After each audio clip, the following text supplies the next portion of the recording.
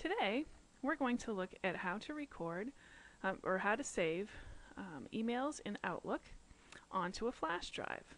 So the first thing we're going to do is open Outlook, which I already have open. Here it is on the screen. And I've moved my Outlook window over so that part of the screen is still visible, and then I'm going to open my flash drive window.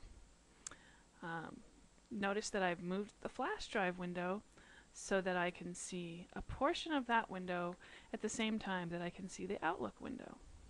So now we're going to go to Outlook.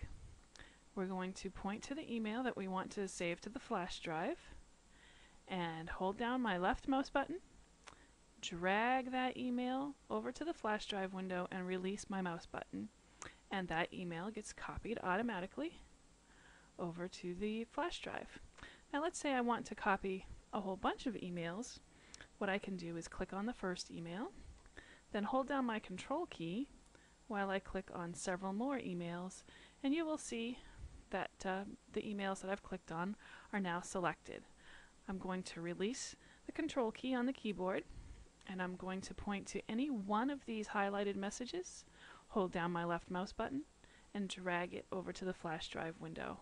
When I release the mouse button, those files are copied, those emails are copied over to the flash drive, and now I can take this flash drive and put it in any computer that's running Microsoft Outlook, and I will be able to double click and open the email. That's it for this lesson. I hope you learned a lot and have a great day.